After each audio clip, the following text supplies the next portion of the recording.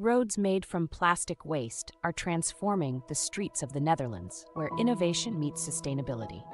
Imagine walking on a path that not only connects destinations, but also clears the planet of its plastic problem. This groundbreaking initiative is turning trash into treasure, revolutionizing infrastructure in a way that's both eco-friendly and durable. In the charming city of Zwolle, the first of these plastic roads is paving the way for a cleaner future.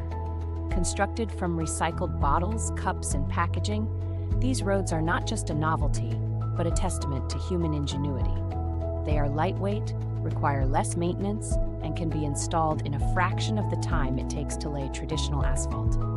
The environmental impact is astounding. Each kilometer of road reuses tons of plastic waste that would otherwise pollute our oceans and landscapes.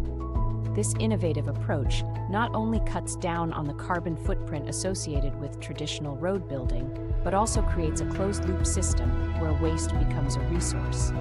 The potential is limitless as cities around the world look to adopt this technology, turning plastic pollution into a sustainable solution.